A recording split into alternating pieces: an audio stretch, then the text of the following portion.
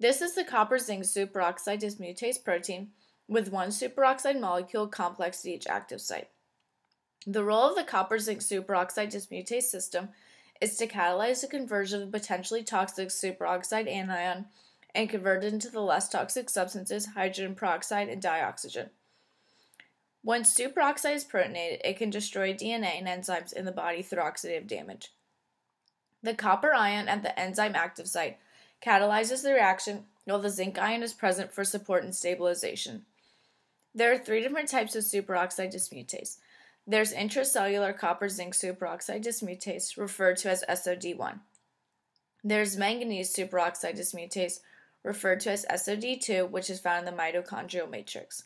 And there's also extracellular copper-zinc superoxide dismutase, referred to as SOD3, which is found on tissues on the extracellular matrix and on cell surfaces. Here we will focus on SOD1. SOD1 is found in the cytoplasm of the cells. The cytoplasm is composed of 80% water. In this figure, the hydrophilic regions are depicted by the blue color, and the hydrophobic regions are shown in orange.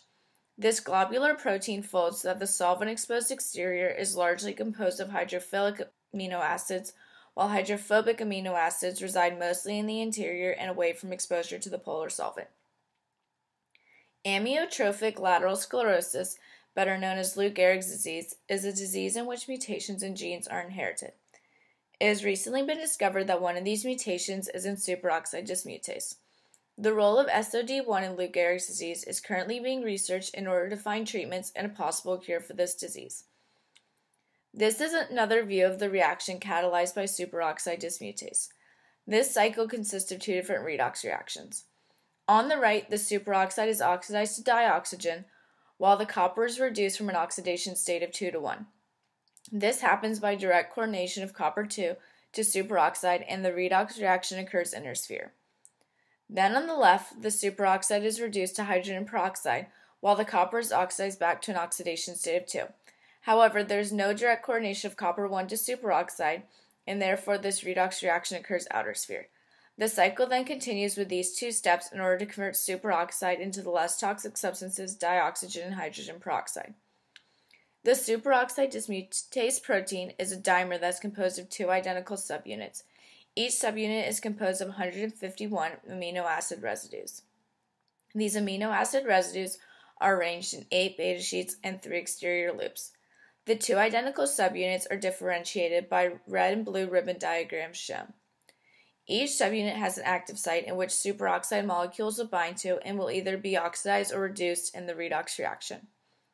The two subunits line up on an axis and are oriented opposite one another, meaning that the active sites on the subunits point in opposite directions. In this depiction, the N termini are shown in blue and the C termini are shown in red, showing the opposite alignment of the subunits.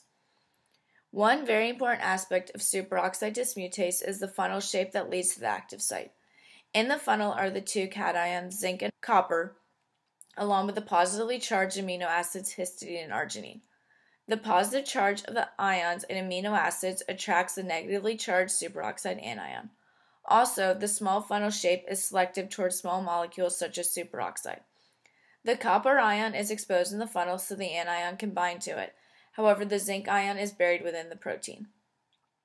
The superoxide molecule, shown in red on the outside of the surface of the protein, is attracted to the copper-2 ion. This is the active site of copper-zinc superoxide dismutase. The copper-2 metal center is seen in gold. This is a site where superoxide molecule will bind and redox reaction will occur. Copper-2 is a D9 metal and therefore has electrons in antibonding orbitals. This weakens the bonds, making copper-2 more labile and reactive. The zinc metal center is depicted as a gray sphere. Zinc does not directly play a role in the catalysis of the dismutase reaction. However, it is a structural scaffold for this molecule. This image pertains to the part of the cycle that deals with the oxidation of the superoxide molecule by copper-2. Ligand field theory predicts that the geometry surrounding copper-2, which is a D9 metal, would be Jean-Teller distorted octahedron. This would create a square plane or square pyramid. The copper coordination geometry is a distorted square pyramid when superoxide is bound at the copper active site. This distorted square pyramid is not the ideal geometry for copper-2 based on ligand field theory. However, it is the destabilization of the copper-2 that allows redox cycling to more easily occur. The superoxide molecule is a hard base, and the copper-2 metal center is a borderline acid. According to hard-soft acid-base theory, there will be interactions between these two metals. The superoxide molecule binds to the copper-2 metal center, and the redox reaction is conducted through an inner sphere electron transfer. This image now pertains to the part of the cycle that deals with the reduction of the superoxide molecule by copper-1. Ligand field theory does not play a role in the determination of the geometry surrounding the copper-1 metal center, since copper-1 is a D10 metal and does not have ligand field stabilization energy. The coordination geometry that surrounds the copper-1 metal center is a distorted trigonal plane.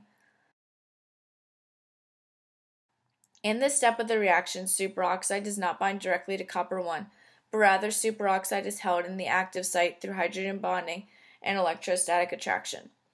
The fact that superoxide binds directly to copper-2 in the first part of the cycle, but does not bind directly to copper-1 in the second part of the cycle, is not surprising based on hard-soft acid-base principles.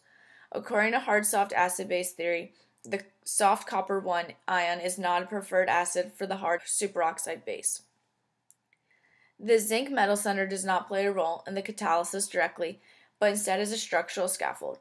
Ligand field theory does not play a role in the determination of the geometry surrounding zinc, since it is a D10 metal, and the geometry instead is determined through sterics and protein constraints. The geometry that surrounds the zinc metal center is distorted tetrahedron, which is the favored geometry due to sterics and structural constraints imposed by the polypeptide.